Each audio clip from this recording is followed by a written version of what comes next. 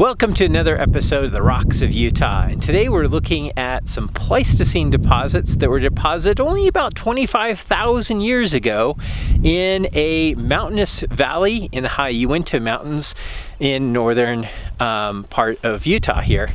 It's probably one of the more dramatic and beautiful places in Utah.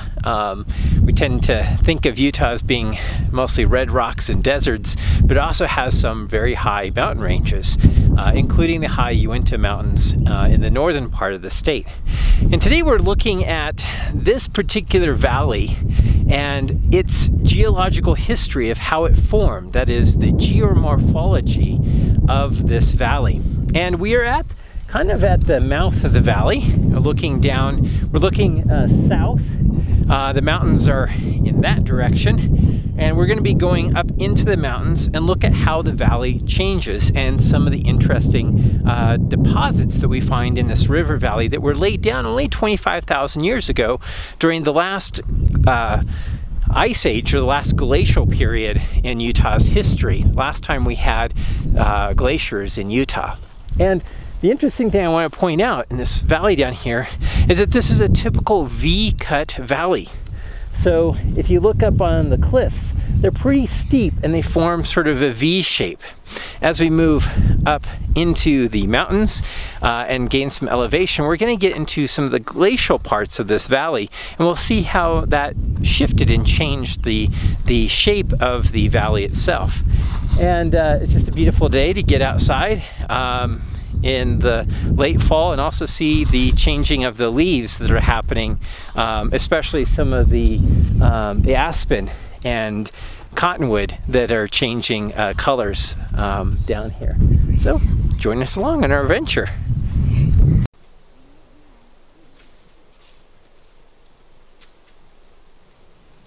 Looks like there used to be a river here. Yeah, in the springtime this is a river. So Felice, I want you to make a scientific observation. What is the shape of the rocks you're standing on?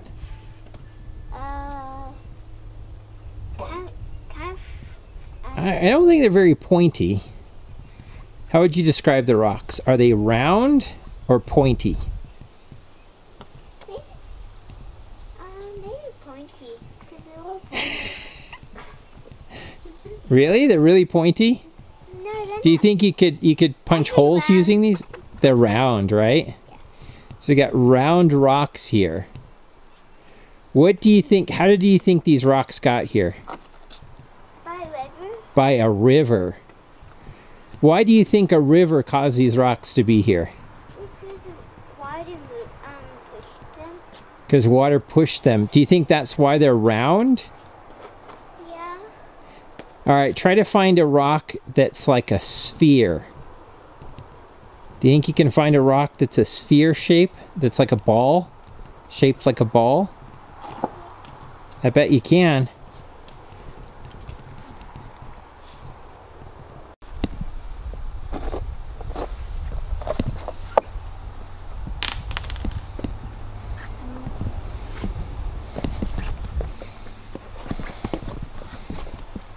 Here's a good one that's about ball shape. That one's very round, kind of ball shaped. Can you find a ball shaped one? See who can find the rock that's shaped like a ball, a sphere.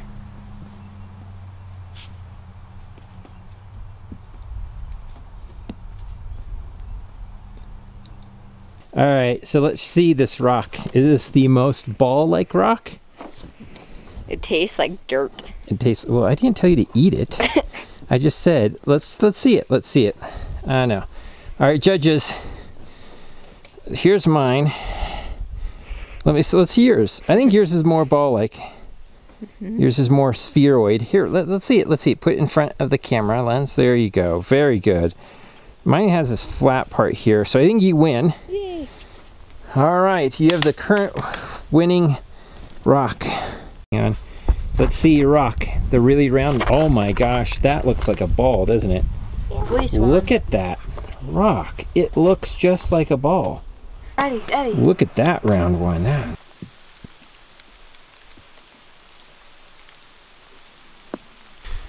So what we noticed is that down here, kind of towards the mouth of this valley, the rocks that we find are very well-rounded rocks. In fact, it didn't take us too long to find rocks that are very spherical. They're like balls. They're very well-rounded. And this is very typical of rocks that are transported in rivers. Now we're going to head upstream, up into the valley, a little higher in elevation, and see how these rocks change as we move up toward the mountains.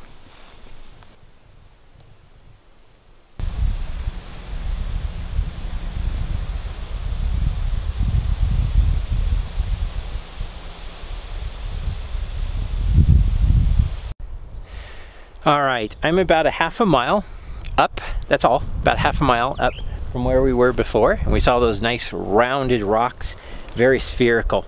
And I've actually come up the river, and now let's take a look at the rocks. This pile of rocks in particular, which is an amazing pile of rocks. Now, this pile of rocks represents a very different geological process than what we saw down in the creek bed. These rocks, as you can see, are much more angular and pointy and projected. And you can see that they are not in the creek bed. These rocks are just tumbled like a wall.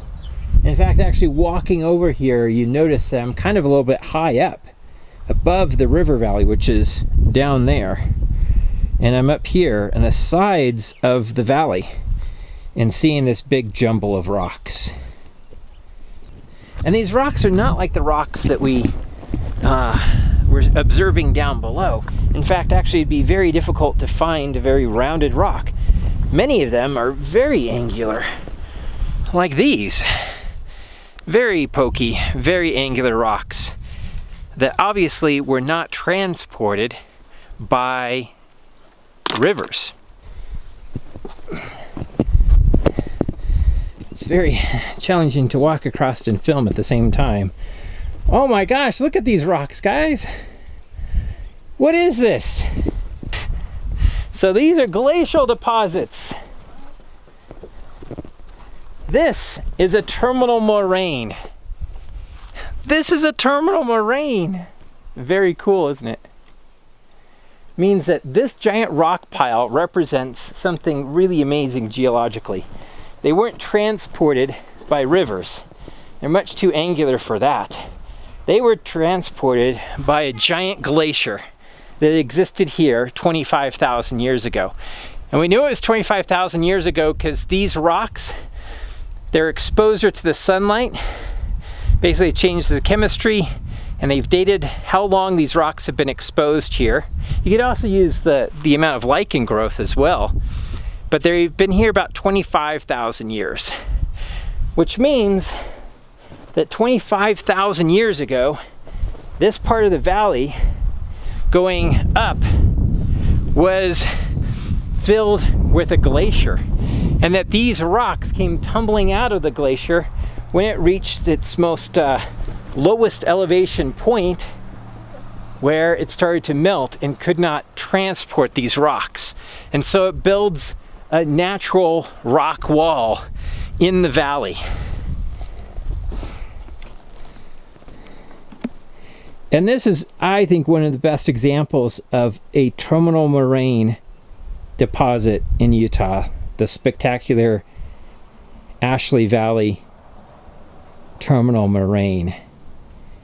I've seen a lot of terminal moraines in Colorado and in Utah, in different valleys, but this one, when I came across it, is just so spectacular. It's such a classic example of what a terminal moraine looks like. What these rocks are is something called till. They've been pushed down the valley from the mountains by a massive glacier that existed here at the last glacial maximum 25,000 years ago. So I'm up the valley a little ways, about a mile or two, and the valley itself starts to change its shape.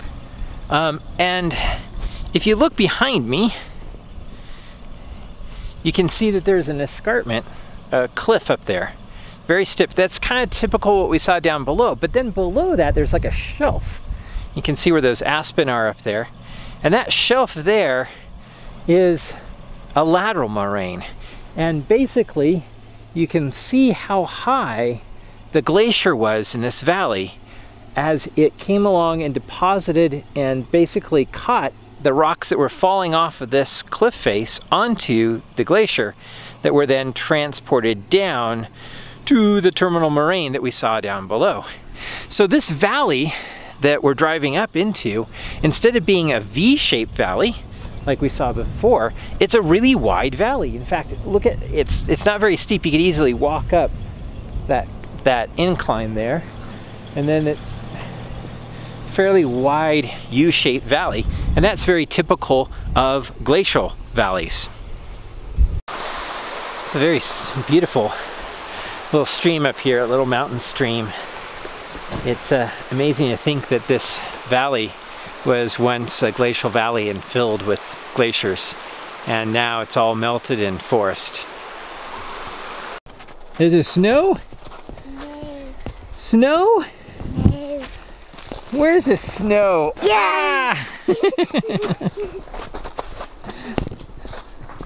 This is such a beautiful place. We're up on top of the mountains, kind of looking down into these old glacial valleys with the leaves changing. It's late September, so perfect time to see the leaves changing on the aspen trees. And down in here we have some beautiful valleys that would have been the places where these ancient glaciers during the last ice age would have settled and sort of given birth to them.